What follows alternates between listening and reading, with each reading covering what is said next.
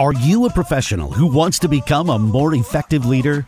Then get ready for daily tips from the coach with the experience and inspiration to help you succeed in any leadership situation. You're listening to the Meeting Leadership Podcast with Gordon Shepherd. Welcome to another episode of the Meeting Leadership Podcast. My name is Gordon Shepherd, and I'm really pleased to be able to bring you some more practical tips to help you build your leadership skills in this episode. Because in this episode, we're going to talk about 3 ground rules for great meetings. Now, when I say ground rules, here's what I mean. This is sort of the things we say out loud in front of each other that are going to determine how we act when we are together. I mean, so often we save this type of declaration for weddings and funerals, and what I'm suggesting is that really what you want to do at the beginning of your next meeting is just take a minute and write the words ground rules up on the board. Put it on the agenda. Put it somewhere, and then ask some simple questions, and then with your team together, you can establish what the ground rules or what your behavior is going to be for the meeting that you are in.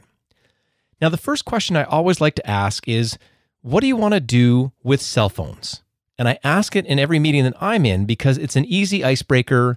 It's one of those ones that kind of makes half the room go, we're going to shut them off. And the other half the room goes, well, no, I can't let it go. I might need to be in touch with my family or whatever. It kind of doesn't matter to me what you decide, except that you actually decide for the specific meeting that you're in what you're going to do with cell phones. It'll lead to that type of discussion. You'll see kind of the types of people that are in the room. And once you determine that, you can actually put that on your ground rules. Now, another question I like to ask when it comes to ground rules is, in this meeting, what's going to happen if there is a fight? Now, I say fight, you can say passionate disagreement, whatever thing you need to say, but here are a couple recommended ground rules that I always throw out that you can throw into yours to get yours started.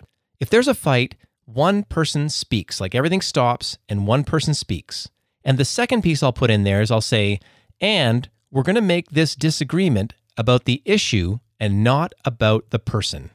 Now, when I say those two things out loud, it's pretty powerful because immediately it sets boundaries that create trust.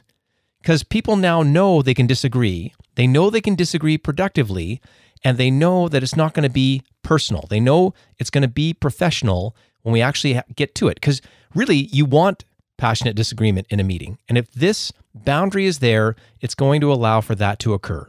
And those are the first 3 that I put into the ground rules for every meeting that I'm in. What are we agreeing to do about the cell phones? If there's a fight, we're going to stop everything. We're going to make sure that one person speaks, and it's about the issue, not about the person. Now, from a ground rules perspective, my recommendation is that you might add a couple more that are specific to the types of meetings that you're having, and specific really to the type of team that you have as well. But if it starts to get up past sort of 6 or 7, I think you're getting into writing an HR textbook, and that's not really the point. The point is to have some simple rules. We all understand them, and once those are ingrained, then you can move on to adding more to the list. And once you've established the ground rules for you and your team, I can't recommend highly enough that you put them into a shared agenda. Now, this is an agenda that sits on a common drive, like a Google Drive or a SharePoint drive. Everybody has access to it, and on an ongoing basis, we're kind of simply updating the agenda. We're not creating a new agenda and then saving it to a Word doc and putting it on someone's hard drive. It's actually going into a living, breathing space. Everybody can get in there. Everybody can see. It's a great way to consistently communicate to your team, especially from a ground rules perspective. And if you like the idea of establishing ground rules in meetings, you may also want to check out another episode I did about accountability in meetings. And you'll find that when you go to Meeting Leadership Podcast episode 11, How Coach Carter Inspires Leaders to Be Accountable.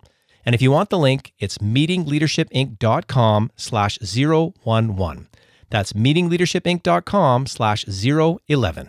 And I also want to let you know that this episode of the Meeting Leadership Podcast is brought to you by the Meeting Leadership Academy. For great live training, online training, and all kinds of other options, including a book I wrote called The Meeting Leadership Solution, which does have a 10-step system to help you have highly effective meetings, visit meetingleadershipinc.com/academy to learn more. And as always, I am so thankful for the people who take the time to send feedback about the work that I do. Here's a comment from a gentleman named Darren Crawford who attended one of my live workshops. He said, I enjoyed Gord's Truth About Healthcare Meetings presentation, and I took away several nuggets that I can implement into my meeting structure to create some quick wins in facilitating efficient and effective meetings. And I also appreciated Gord's knowledge from an outside of healthcare view and the group participation to enlist rich ideas from allied professionals. Thanks so much, Darren. I really enjoyed teaching you and the rest of the folks in that workshop. The level of participation was through the roof. And thanks to you for listening, and we'll see you tomorrow on another episode of the Meeting Leadership Podcast.